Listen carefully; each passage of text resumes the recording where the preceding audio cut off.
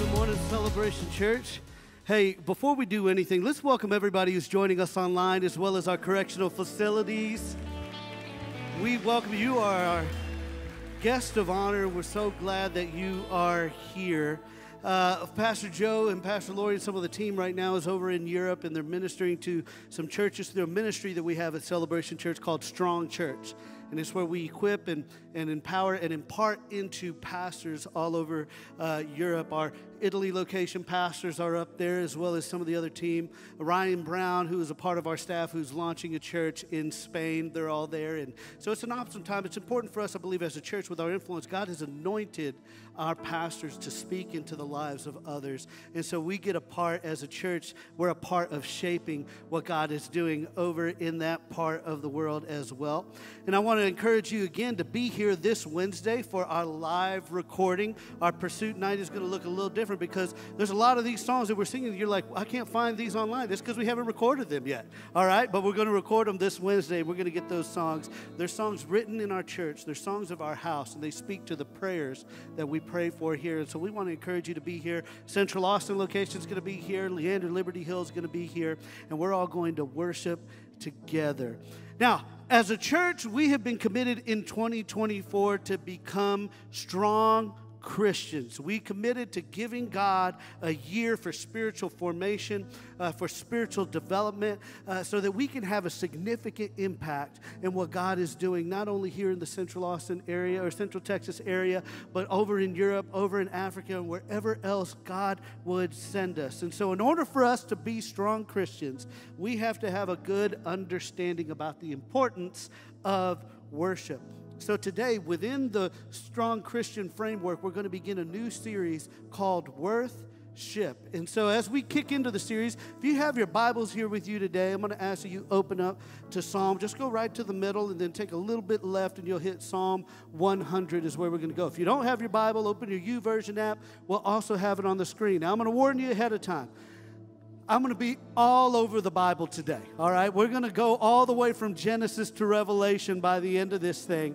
And I know that's going to be challenging sometimes for you to be able to keep up, follow along, write the notes. We'll have it on the screen, but we've done something special. On our celebration.church website, if you go to our front page and scroll down a little bit, you'll see a Strong Christian button. Click on that and scroll down a little bit, and you're going to see a place where we're going to provide today's notes. In fact, they'll already be there for you. We're going to give you all the comprehensive notes of today's message. So if you missed something today and you're like, man, I need to find that, or I missed that scripture, just go to our website, and we'll have that all available just to make it easier for you, all right? I talk fast and I talk loud, and it might be hard to keep up. But let's go to the scripture, all right? I want to read here from my brand new Bible that has Honolulu Blue, Go Lions. Come on, if you know, you know. This is the only reason why I bought this Bible is because of this right here. That's how vain I am. No, I'm just kidding. I just love my Lions. We had a good year. Why can't I celebrate? We haven't ever had one. So it's been great. This is another reason to praise the Lord. Amen. Psalm 100 says this: make a joyful shout to the Lord, all ye lands. Serve the Lord with gladness. Come before his presence with singing. Know that the Lord, he is God. It is he who has made us and not we ourselves. We are his people, the sheep of his pasture. Enter into his gates with thanksgiving, into his courts with praise. Be thankful to him and bless his name, for the Lord is good. His mercy is everlasting, and his truth endures to all generations. Come on, church. If you're thankful for the goodness of God this morning, I want you to give him your best praise. I want you to give him a shout in this place because he's been so good to us. He's so worthy of our praise. God, we thank you first and foremost because you're good, because you're God, and you're worthy of it all. Lord, we thank you. We worship you, God, and we give you all praise today, Lord. And it's with this posture, God, that we come to your word, and we ask, God, that you speak to us, that you would highlight things in Scripture, that you'll give us revelation, not for the sake of knowledge and information, but for the sake of life application so we can live out worship in everyday life. We thank you in advance for who you are and all you do in Jesus' name. And everybody said, amen, amen. Come on, let's give God one more hand. So the question of the day What is worship? Well, Webster defines worship as the feeling or expression of reverence or adoration for a deity, honor given to someone in recognition of their merit. But I want to focus our definition to our context, which is this. Worship means to affirm or ascribe supreme worth or value, all right, to someone, God, our God, or a lowercase God, or to something, an idol, something that takes the place of God. This is a definition that we are going to hinge today's scripture or today's sermon upon. And it's simply, you can simply think about it like this. The thing that consumes your mind throughout the day is the thing that you worship. The thing that you wake up thinking about, you think about throughout the day, you think about before you go to sleep, is the thing that you worship. Now, we as people are particularly gifted in this area because we have the ability to worship the right things and the wrong things. Last week, my youngest daughter, Kaya, and I are sitting in the kitchen. I'm at the kitchen table. She's in the living room laying down on the couch. And all of a sudden, we hear the siren song of the ice cream truck coming through the neighborhood. All right, how many, that takes you right back to your childhood. We don't see a lot of ice cream trucks anymore, but we heard the ice cream truck coming down, and I look at Kaya, and she looks at me, and we're like, nah, we're not going to do this. And she's like, nah, I'm good. I'm just going to lay here. We're like, okay. Well, he slowly turns the corner and starts coming through our neighborhood, and we just hear the song playing, and then we look at each other again, and she looks at me, and we're like, nah, we're going to make the right decision, and we're not going to eat junk. Like, we're not going to do this. We're good. It's all good. Well, 30 seconds goes by, and the music's still playing, all right? 60 seconds goes by, and the music's still playing. I'm like, what is going on? 90 seconds goes by, and finally I go to the kitchen window, and I look through the blinds and look out, and that chump is parked right in front of our house, and he's waving at me as I look out the window. How many know it didn't take long where I was out $7 or $8, sitting at the kitchen table eating the Ninja Turtle ice cream pop, the one with the gumball eyes, you know, you get that, or the SpongeBob pop, or one of those weird, you know. How many are like, your bomb pops? I'm going to go for the bomb pop we got bomb. How many are you're the orange sherbet push-up pops? Like, we're going to do the push-up pops. Yeah, I'm right there with you, man. Well, I'll tell you what, you ain't going to lose a whole lot of weight eating these kind of ice cream pops. You're not going to be skinny dipping in the summer, you know what I mean? For me, it don't matter because I don't skinny dip. I chunky dunk, you know what I'm saying? How many chunky dunkers we got in the place? Hey, you don't got to raise your hand because we can see you, all right? We know, all right? But I'm right here with you, all right? I tell people, hey, man, I don't carry no weight in my arms or my legs. It's all right here, you know? It's a blessing of God. I'm full of His Spirit. And I'm thankful.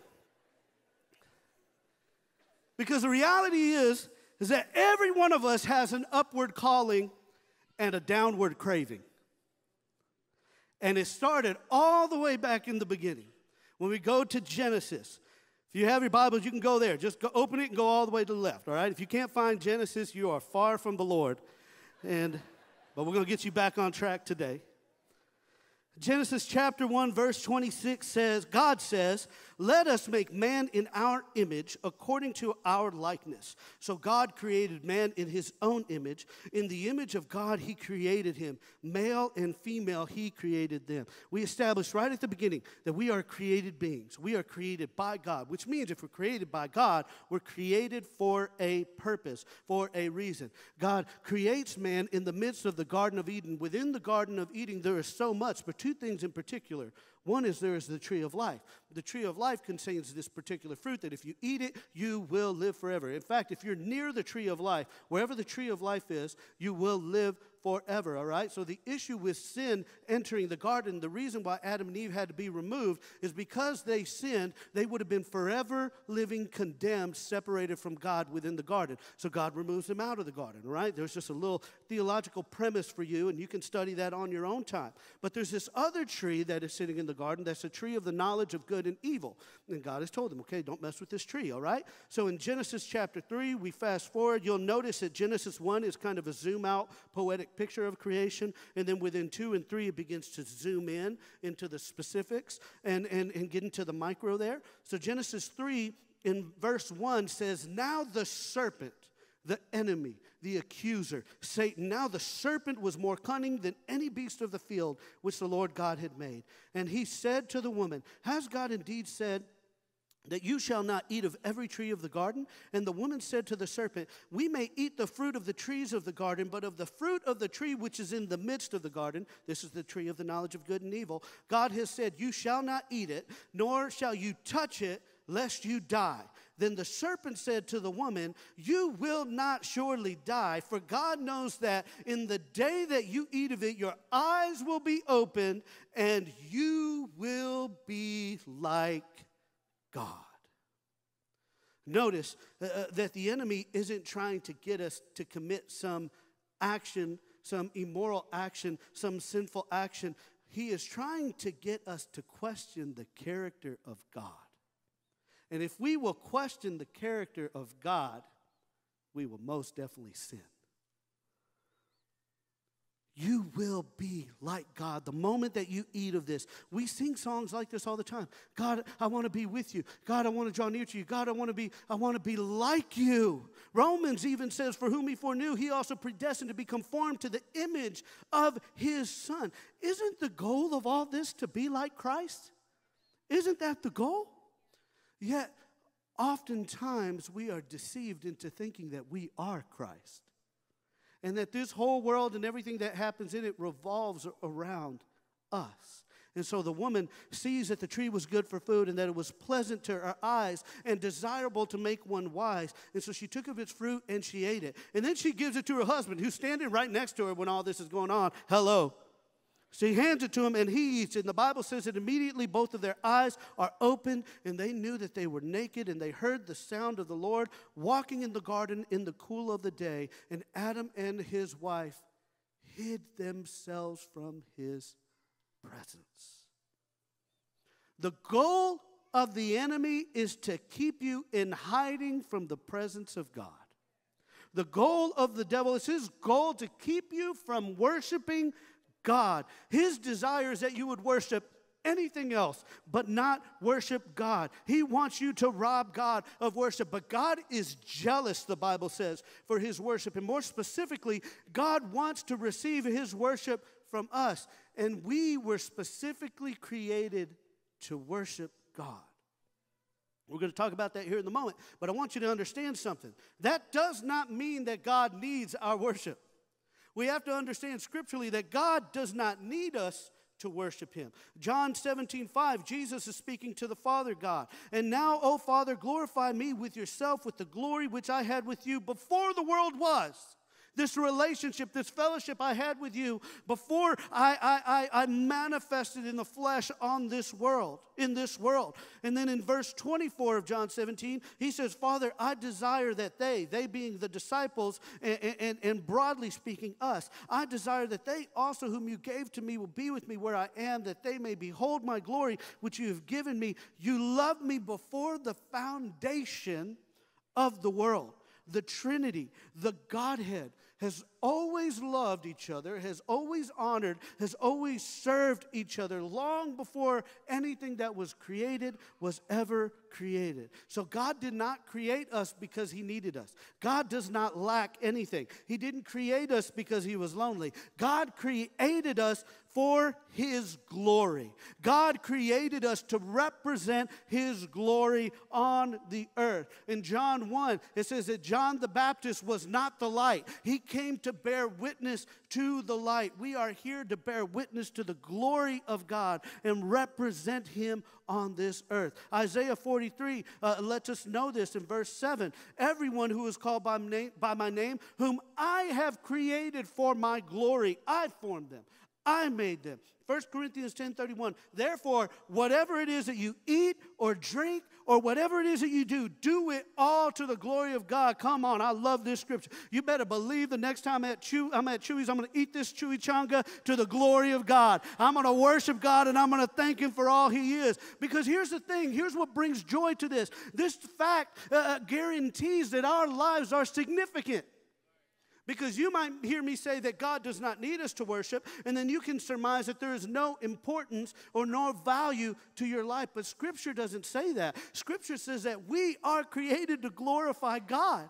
And that is the final definition of genuine significance for our lives. Not that God needs us, but that He wants us, that He desires for us to worship Him. What greater fulfillment than you need to know that you're wanted by the Most High God? Now, I have people in my family, and I have kids that we gave birth to. I didn't choose them. We just had them, and now I'm stuck with them. And I'm trying to do the best I can, and I thank God that they're good kids, and they have a great mom. But when you're adopted into a family, you're chosen. It's a different feeling to know that you're chosen, that a person has chosen to love you versus having to love someone they didn't get a choice in, right? You know that whole thing. You know, I do love my kids with all my heart, and you do too if you have kids in the space. And if you are kids, you are loved by somebody, I promise. But for kids who have been adopted into my family, it's a different thing. It feels different to be chosen and to be brought in. It feels different to be wanted than to be needed. Because there's people in my life that need me, but they don't necessarily want me all the time. But how many know it feels good when someone says, hey, man, why don't you come out and hang out with the guys? Or why don't you come out with the girls? Like, we want you to be here. It's not going to be the same without you. I'm like, all right, I'll go. You know, and so you want to be wanted, right? And so this fact guarantees the significance of our lives, that we praise God for His exploits. At the Red Sea, when Israel crosses the Red Sea in Exodus, they declare, who is like God, the God of all gods? Like, who can make war with this God? Who can stand? He is the God who crushes His enemies. Nobody can make war with Him. Praise was their grateful response to God's miraculous works. But worship is our response to God's character. So the devil wants us to question God's character, because His character is tied directly to our worship. So what is our purpose in life? Let me tell you, you don't got to go on YouTube. You don't got to go on TikTok. You don't got to peruse a Barnes & Noble in the self-help, section. I'm going to tell you what your purpose is right now, because the Bible reveals it to us. Our purpose in life is to fulfill the reason that God created us, and that is to worship Him. That's why when we are worshiping God, we're never more fulfilled.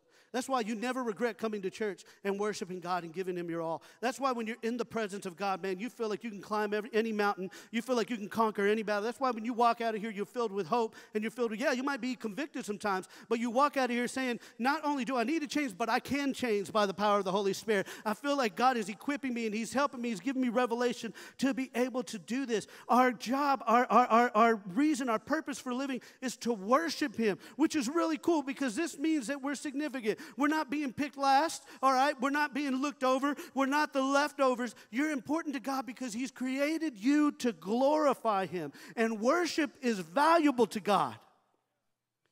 Let me tell you why. Worship from us is valuable to God because it's the only thing that we can give Him that He did not give us first. It's like, okay, I can give Him my time, but He's the one who gave us time. I can give Him my life, but He's the one who breathed life into us. I can give Him my money, but He's the one who gave us money. It's like, but Daniel, I thought that giving is an act of worship. Pastor Ken talked about that giving is an act of worship. Yeah, just like singing is an act of worship. It's worship, but it's not the amount of money or the quality of the voice that makes it worship. It's the heart. It's the attitude. It's the obedience that makes it worship. That's why the woman with the 2 coins, when she gives it to Jesus, she's made fun of the disciples, and Jesus rebukes the disciples, and He blesses her because He knew that the offering was substantive, not based on the amount that she gave, but based on the obedience that was in her heart. Based on her heart's posture to God, He said, she has given everything to me. But if worship is valuable to God, if worship is valuable to the King, it is also valuable to the enemy if he wants to keep us from worshiping God and keep us from entering the presence of God. And He says that the day that you eat of this fruit, you will be like God. But who is like God? Who can make war with God? And so we need to understand a little bit of the motivation of Satan to get a revelation of how he tries to keep us from the presence of God. Understand first that Satan, the accuser, was not always Satan. He was not always the serpent. He was not always the accuser, the liar, the deceiver of the brethren. Originally, his name was Lucifer. And he was a created angel. And in fact, the Bible says that he is one of the most beautiful of all of God's creations. When we go to the prophetic book of Ezekiel, chapter 28, we see that he is speaking, filled with the Holy Spirit, about a king of Tyre, about an earthly king. But then somewhere in this particular text, we see something shift in the reading. It's like he's talking about an earthly king, and then all of a sudden he starts saying stuff that doesn't relate to an earthly king. It's because there's something in that moment that happens in the supernatural that shifts his attention from an earthly king, and God says, that's not who I'm really talking about. I want you to zoom out and see something greater that's happening in eternity. And so he speaks of Lucifer, and we're going to fast forward to 28:12 in Ezekiel. He says, you were the seal of perfection. In other words, if God were to take all his creations at the time and say, man, which one am I going to put up and show off? And like Lucifer would have been that. You were the seal of perfection. You had God's seal on you, full of wisdom and perfect in beauty. You were in Eden, the garden of God. This is how we know he's not talking about an earthly king anymore, all right? He's talking about something supernatural. We've zoomed out. You were in Eden, the garden of God. The workmanship of your timbrels. Timbrels are a type of instrument, kind of like a tambourine, percussion, and pipes. You know, when you think of woodwinds and you think of brass, for those of you who are kind of band people, it was all prepared for you on the day that you were created. Lucifer was this worshiper. He was in charge of this music. And you were the anointed cherub who covers. I established you. You were on the holy mountain of God. You walked back and forth in the midst of fiery stones. You were perfect in your ways from the day that you were created until iniquity was found in you. Sin was found in you. And what was this sin? Well, we know throughout the scriptures that this sin was the sin of pride. That when you're the most beautiful of all creation, but you're not God, all of a sudden you feel like, but if I am God's most prized, then I feel like I deserve some attention too. And you notice how pride doesn't start in a big way, but pride kind of sneaks up and attacks you from the back. And by the time you realize that it's hit, it's already got you. And so iniquity was found in him.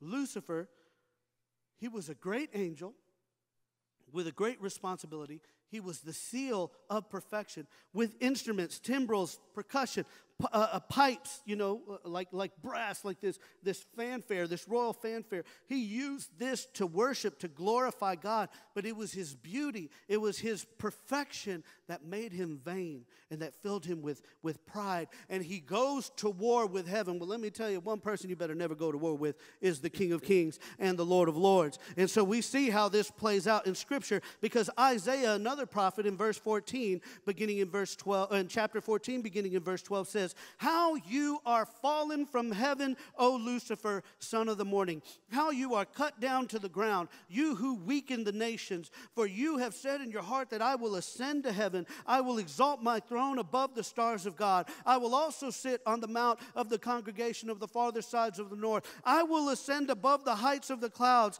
I will be like the Most High God. For the moment that you eat of it, he knows you will be like God. But who is like God? Who can make war with God? I will be like God. Notice the progression. When pride begins to fill, when our self-centeredness begins to take control of our lives. But the prophet knows how this is going to end. And he says in verse 14, yet you shall be brought down to Sheol, the grave, the lowest depths of the pit. And so the Bible speaks of Lucifer as an angel. In fact, the Bible speaks of 3 angels by name. All right, we see angels appearing all over the Bible, but there's 3 in particular that it speaks to by name that have great authority and have a particular stewardship.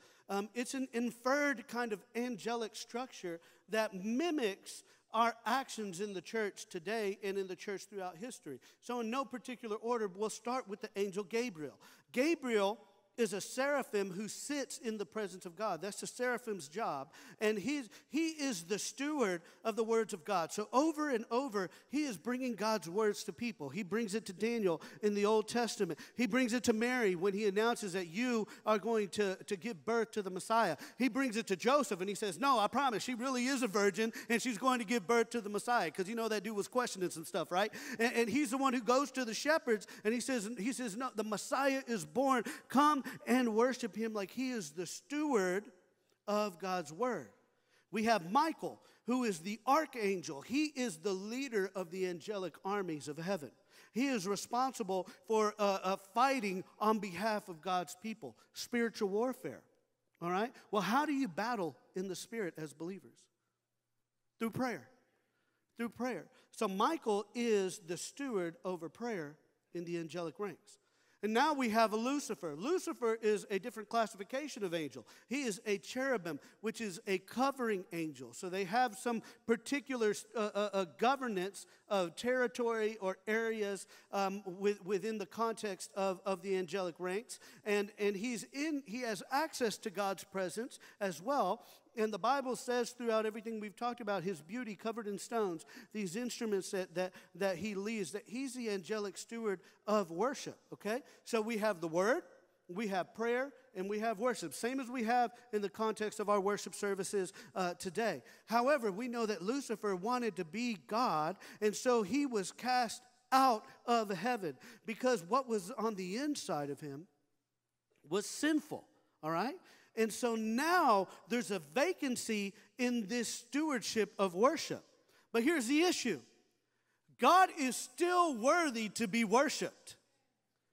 All right? So he doesn't go to LinkedIn to try to find another angel to fill the vacancy. He doesn't register the kingdom business with a local job fair. No, he's not doing any of that kind of stuff. The Bible says that on the sixth day, God created man from the dirt. From the place of the fallen, God brings life. And instead of timbrels and percussion of heaven, God gives man hands and he gives him feet to be able to worship and to be able to stomp and to be able to glorify the Lord. And instead of pipes, he gives him vocal cords and he gives him lungs and he gives him windpipes to be able to exalt and sing the songs of heaven and to glorify the King of Kings and the Lord of Lords. And there is no more a vacancy of the stewardship of heaven because God has created mankind now to fill the vacancy. So let me explain something to you. You want to know why the enemy hates you? He hates you because you took his job. He hates you because he used to be able to enter the presence of God, and now he's been cast out. And here we are, week after week, moment after moment, day after day, we come into the presence of God to exalt him and to clap and to sing, and he receives every ounce that we're willing to give him. And is it wrong for God to receive glory? Is it wrong for God to fill this vacancy? Absolutely not, because he's God. And he's worthy to be praised. He's worthy to be worshiped. Now, if man were to seek glory for himself, it would be wrong because man is sinful. Like we are sinful. When man takes for himself, he's robbing God of glory. But when God takes glory for himself, who is he robbing? Like who is he robbing?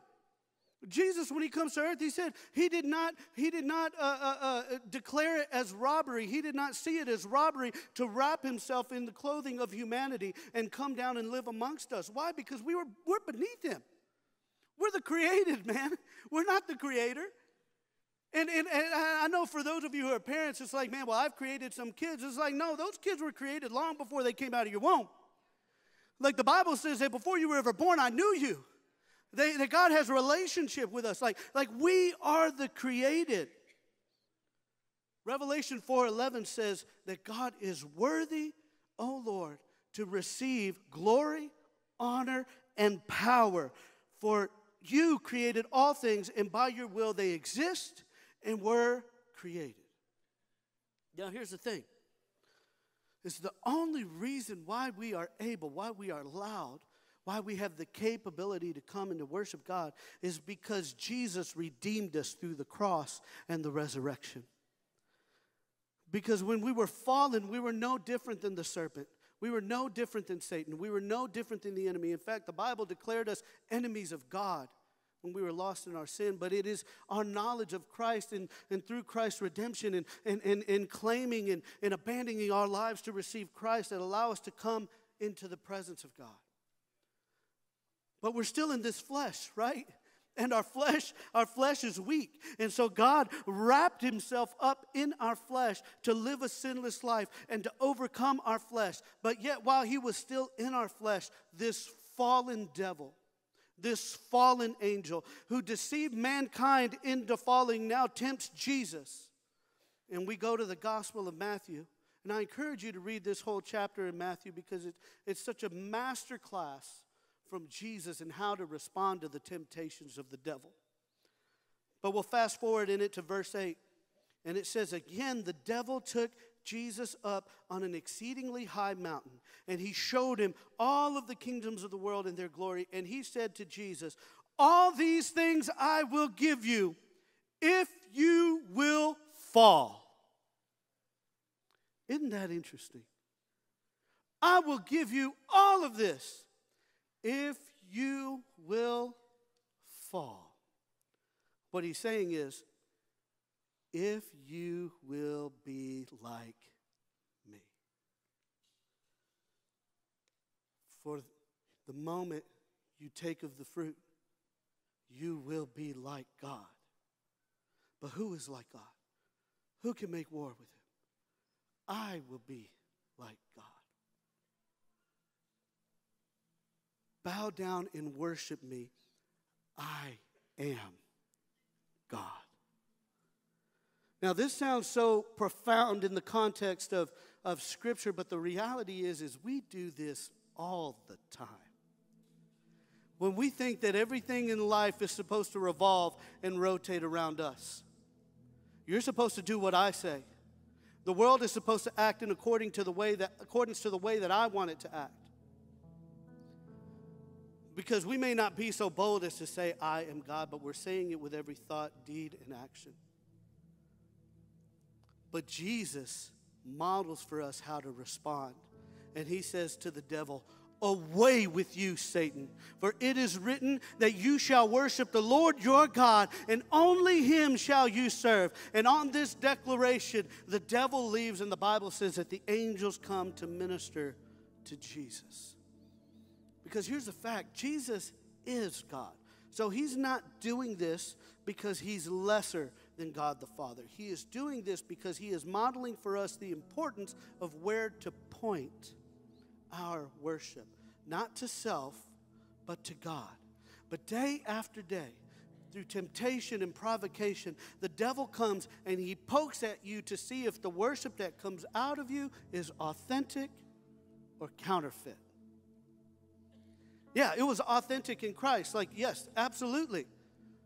But with us, we have to understand that God deserves all of our worship, not just a part of it. Which isn't just singing, right? It's so much more than singing. It's obedience, it's love, it's honor, it's generosity, it's serving. It's how we lead our families. It's how we run our business. It's how we apply ourselves in school or university. It's how we apply ourselves at work. It's how we live amongst friends who don't know Christ. It's how we act when we're at the HEB, or how we act when people cut us off on I-35. Hello, somebody. It's all worship unto God. And here's the thing, when I think about singing and I think about coming into his presence, I feel like, man, that's the easiest thing to do.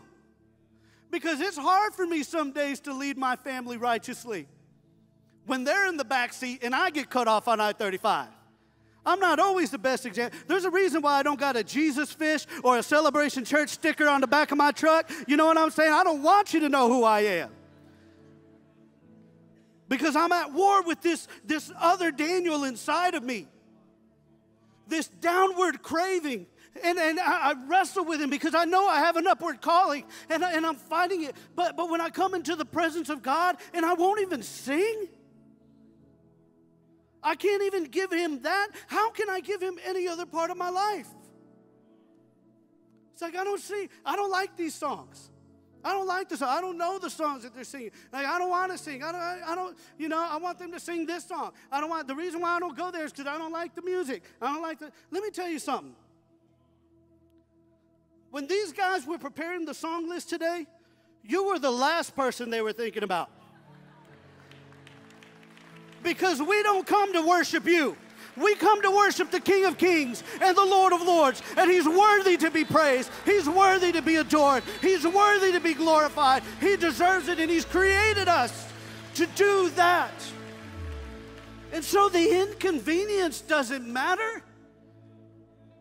I think it was pretty inconveniencing to be nailed to a cross. Feels like doesn't feel like balance. Please. When you're a son of a missionary, don't come talk to me about balance.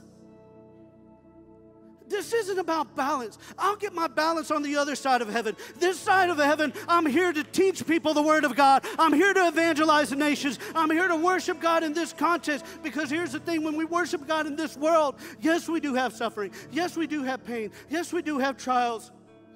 But this is a worship, when we worship God through pain, when we worship God through trials, when we worship God through challenges, it's valuable to God because it's worship that we can only give God on this side of eternity. There will be a moment where we will be in heaven and we'll never be able to give God this kind of worship again.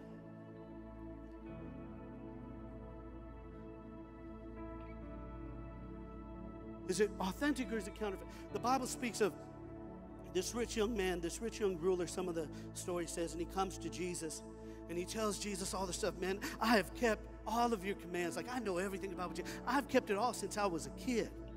All right, and Jesus responds to him. A lot of people think like Jesus is rebuking him. No, Jesus responds. He like hypes him up. Jesus is like, man, that's awesome. I love that you're doing that. But hey, here's one thing, though, that I've noticed. Here's one thing that I see that's missing. He said, now go and sell everything you have and give it to the poor. And the Bible says that the young man walks away from Christ. He walks away from the grace giver. And he hangs his head low. Because he had so much stuff. I can get to a lot. I can unpack a lot in that, but we don't got time. We got to get y'all home. We got another service that's coming in, all right? But what I do know is this. He had an upward calling, but he had a downward craving. Christ is not saying that every one of us needs to sell all of our stuff and give it to the poor. He's saying no. He's saying this dude has tried to mask the fact that he has another God by keeping all of these commands.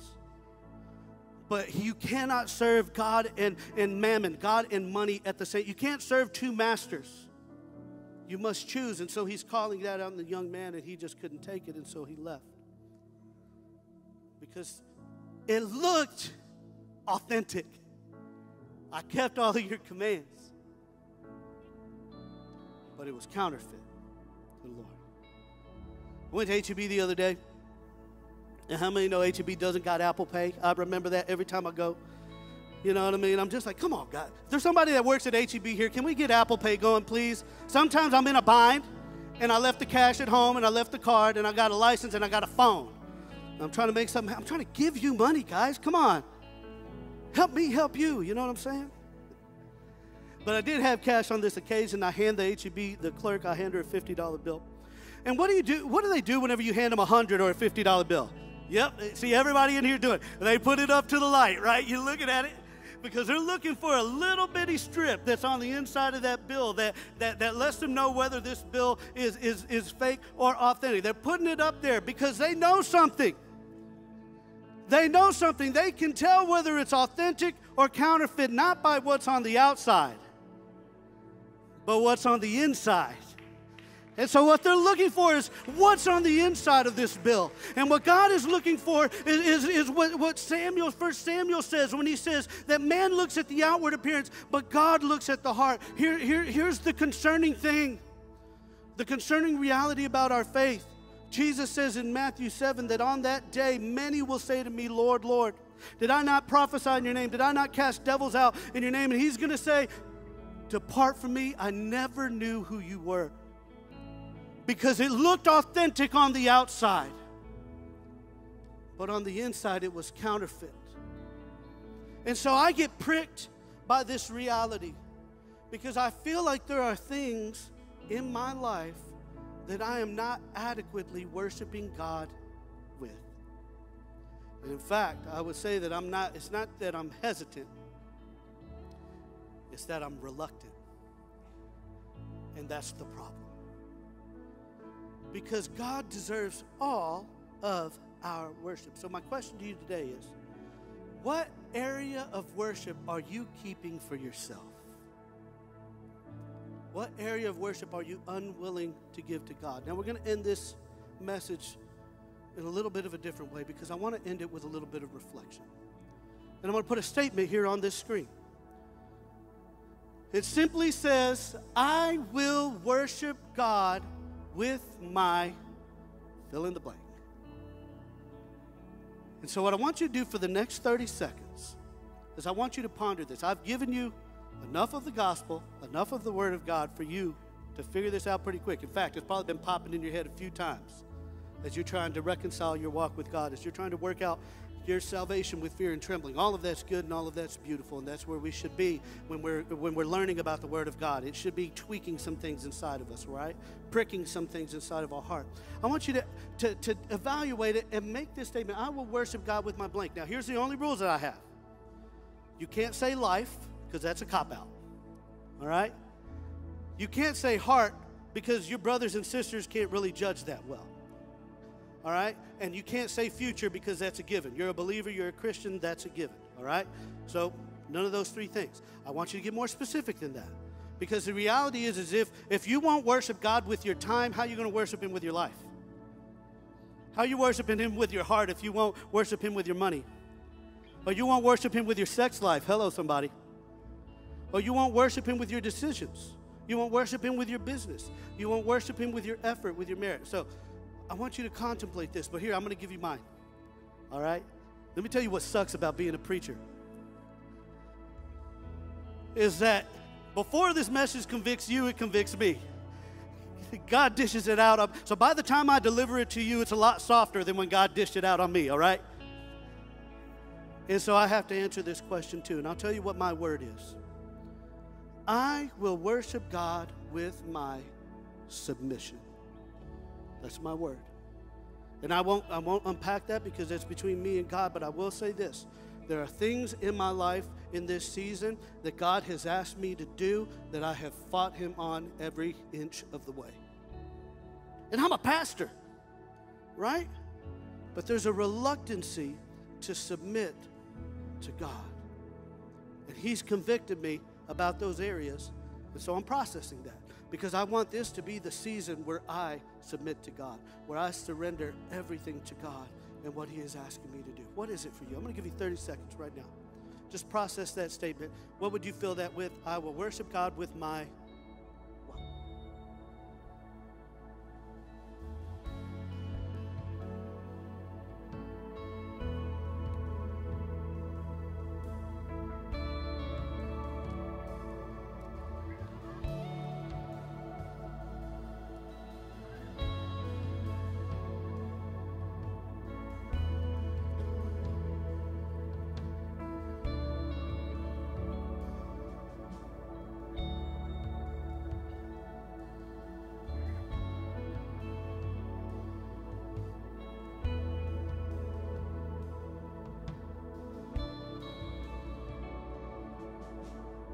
For some of y'all, it didn't take that long. Some of y'all like, no, I already know. That's awesome. That's how I felt too. I tried to say it was something else, but it wasn't something else. And I had to. Who would say over here? Who in my student section? Raymond. What is it? Submission. Submission and obedience. Come on, right on, man. Wise young man there. Jajon, what do you say? You're passed.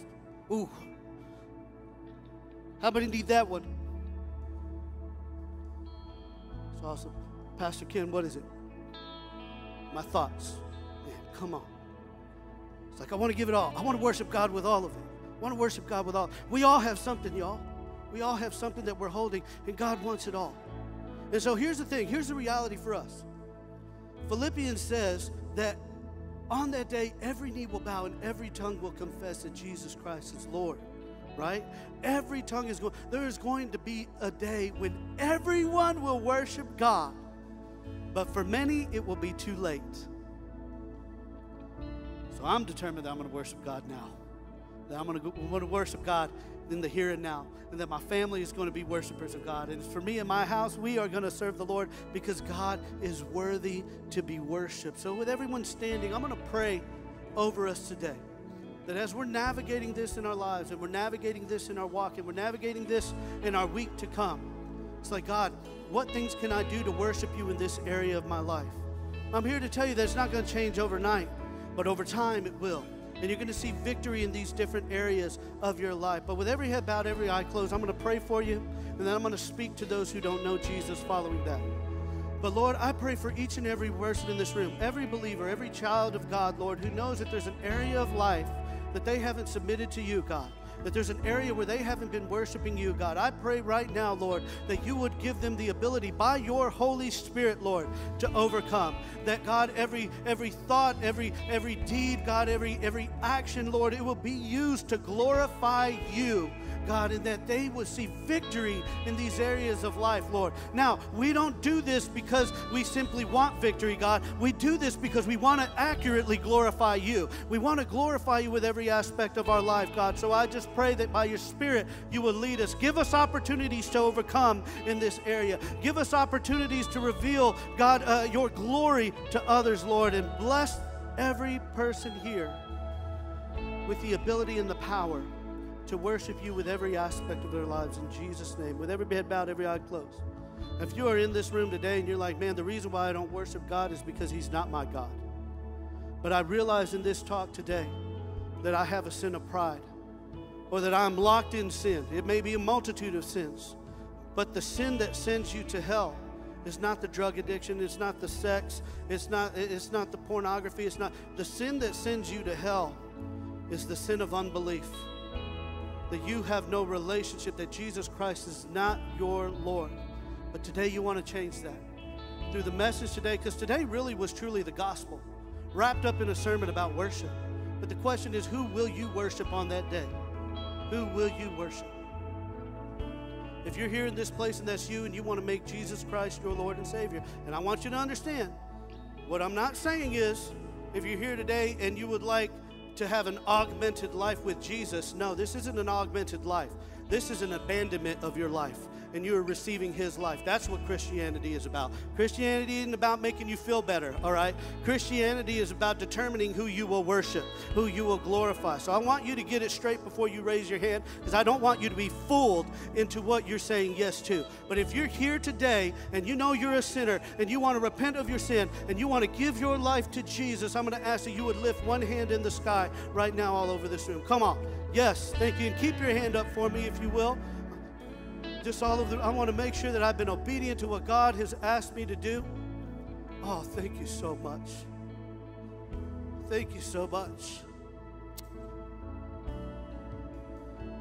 All over this room, there are people who are like, no, today's the day of change. Today is the moment I draw the line. Not in the sand. I'm carving a line in the concrete like Jesus is going to be my Lord. You may put your hand down. The Bible says that if you believe in your heart and you confess with your mouth that Jesus Christ is Lord and that God raised him from the dead, you will be saved. Now here's a good thing. I can help you with the confession of your mouth. That's what we're about to do. I can't help you with the belief in your heart, but I do believe that as you're standing up here in front of everybody and you're lifting that hand, you're lifting it because you believe it in your heart. You're making this declaration that I believe this. So as we pray this together, because I'm going to have the whole church pray it with me. For those of you who are saved, it's just a celebration. It's an affirmation of your faith. But for those of you who lifted your hands, this prayer is the game changer. Your name is going to be written in the Lamb's book of life. You're going to have a reservation in heaven, but more than that, you're going to have Christ here on earth, and you're going to worship him freely and wholly because he is worthy. So let's say this together. Lord Jesus, I am a sinner.